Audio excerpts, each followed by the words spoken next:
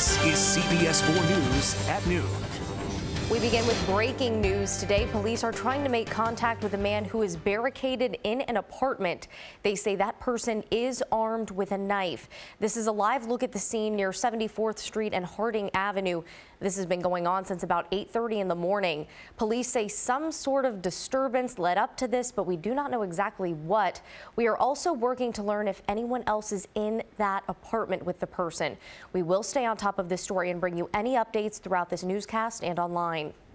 Now at noon, President Trump is in South Florida. Within the next few hours, he is expected to take a tour of Lake Okeechobee.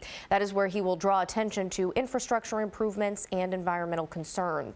CBS 4's Ted Scouten joins us live with the details. Ted? Hi, Carly. Well, the top three Florida Republicans are going to be here with the president today. CBS 4 News. Ted, thank you for that live report. Happening now, last-minute preparations are underway for the weekend. Some people have been waiting for, others may have been dreading, but either way, we are just a few hours away from the start of the Ultra Music Festival. This year, instead of heading to Bayfront Park, more than 100,000 people will pack Virginia Key. And that is where we find CBS 4's Rielle Creighton. She joins us live with a look at the festival's new venue and some new concerns. Rielle. Well, Carly, you will see the lights, the pyrotechnics, sometimes even CBS 4 News. Rielle, thank you. Going to be interesting to see how it turns out. Of course, Ultra is not the only thing going on around South Florida. We still have some spring breakers, the Miami Open. CBS 4 meteorologist Jennifer Correa joins us now with a first look at our forecast for what's going to be a busy weekend here in South Florida, Jennifer. Yes, certainly a busy weekend, and it's been busy on the radar. Here's a live view out of the CBS 4 camera. Jennifer, thank you. New at noon, Miami police are looking for these two people. Take a look at your screen right now. They say they used a cloned credit card at two stores, and the victim is the city of Miami's assistant police chief. We're well aware that we're not immune to being victims just because we wear the badge. I mean, we do feel a level of empathy with the victims and the community we serve, because most of us have been victims at one point or another, and unfortunately, we have seen this trend of economic crimes just kind of exponentially grow over the last few years. Well, this surveillance video shows the pair walking into a Bed Bath & Beyond on Coral Way.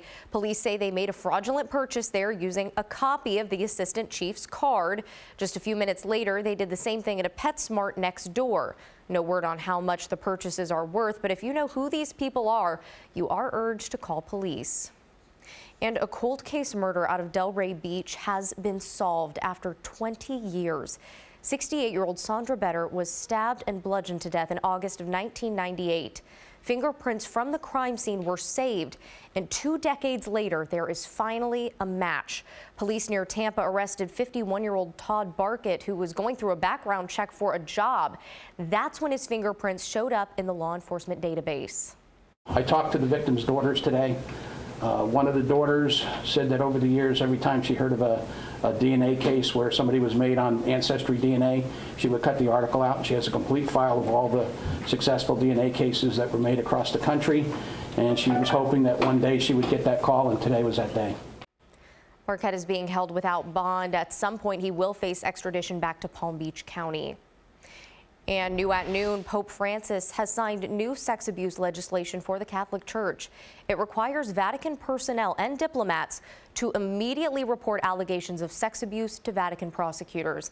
This is the first time the Vatican has forced church officials to report allegations of sex abuse to authorities outside of the church. The church also issued new guidelines for protecting children after a wave of allegations against clergy members last year. And still ahead on CBS 4 News at noon, from kickball to basketball, how the Miami Heat are helping a family who has continued to help others despite their own loss. Details on this family's special night. And even more trouble for Boeing. The new report finding another similarity between 2 deadly 737 MAX crashes. That's next. Stay with us. We are following breaking news in Plantation. Police are on the scene of a traffic crash at 7000 Northwest 5th Street. 2 cars crashed at that intersection. There are several injuries. Please avoid the area as police say the roads will be closed for quite some time. Now at noon, the Mitchell family is going from kickball to basketball. Over these past few weeks, we have shown you the incredible outpouring of support for this Florida City family. And last night was no different. The family has continued to host their neighborhood kickball games they started despite losing their home in a fire. Samantha, known as the kickball mom, and her children got to go to a Miami Heat game last night. They watched practice courtside before the doors even opened. You know, coming from our neighborhood and everything like that, I mean, you never can imagine to take 6 kids with you to an NBA game. So that's like, you know, that's like a weight off my shoulder because it's something that they never experienced, I never experienced, especially not courtside.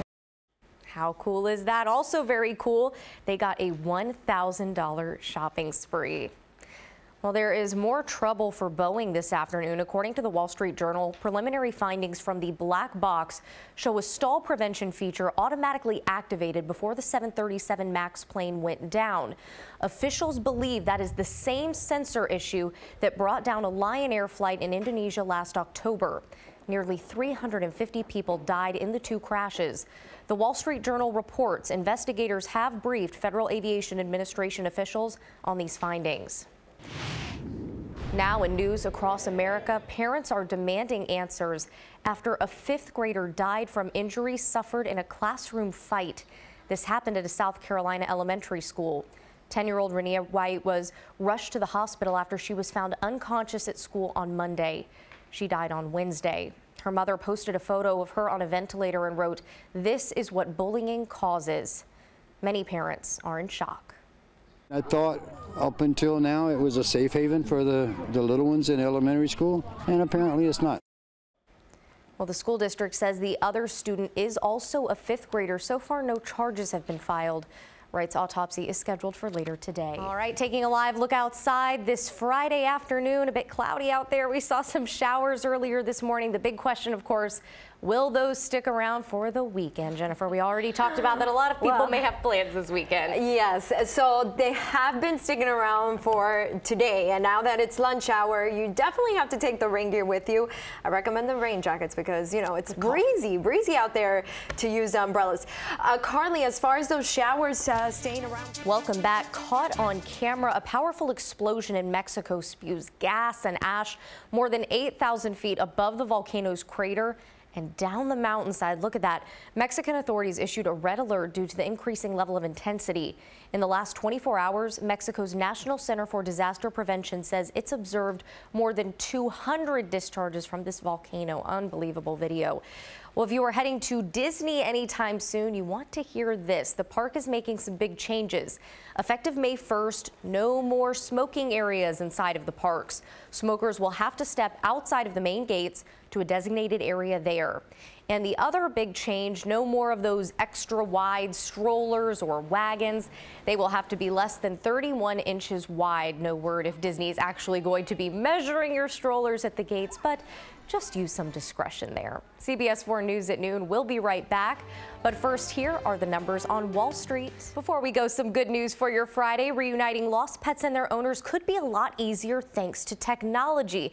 How does it work? Simple. If you find a dog, you take a picture of her and submit it on a pet facial recognition app or their website. How cool is that? Dozens of people say it's already very helpful. That does it for CBS 4 News at noon. Thank you for watching. We will see you again for CBS 4 News at 5, 6, and 7.